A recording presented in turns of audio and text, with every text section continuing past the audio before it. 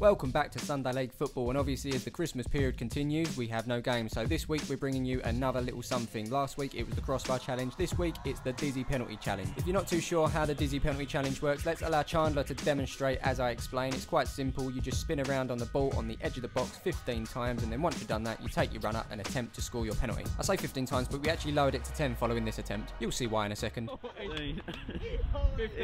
Take it! Take it, Red Bull!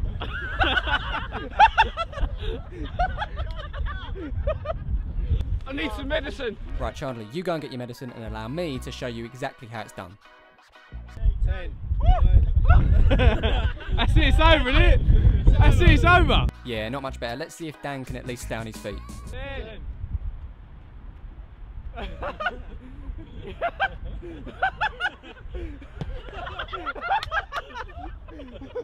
Well, through sheer concentration, Dan actually hit the ball. Let's see if Nosey can do any better.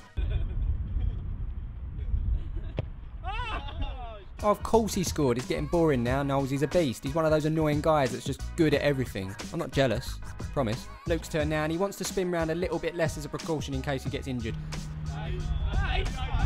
Yeah, hey, no sympathy round here, Luke. You spin round that 2 more times. Back of the net, it's Graham's turn now, the crossbar challenge champion. Let's see what he can produce.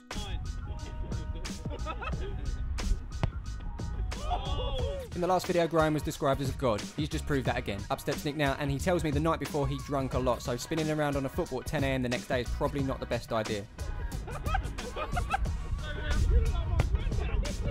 To be fair, he puts it nicely away in the bottom corner. That's 4 in a row now. We're getting good at this. Oh, hang on, hold that thought. It's Chandler with his medicine. So having done 15 spins and fallen flat on his face, let's see if 10 can improve him.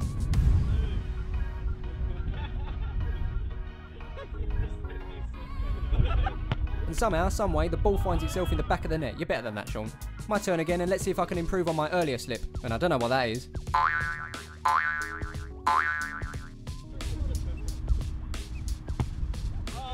And that, ladies and gentlemen, is a goal. So after scoring 6 penalties in a row, we're either getting really good or Sean's just not trying. Let's see if Dan can make it 7. It flies past the post and ends our good run. So we thought it's not fair for Sean to stand there all day, so we let him have a go as well, but only 1. That's all you're getting, mate.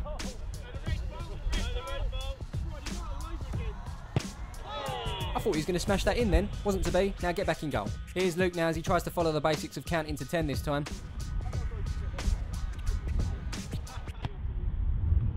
Oh well, another miss, but look who it is now. It's Graham, who is a god. Let's see if he can gain perfection.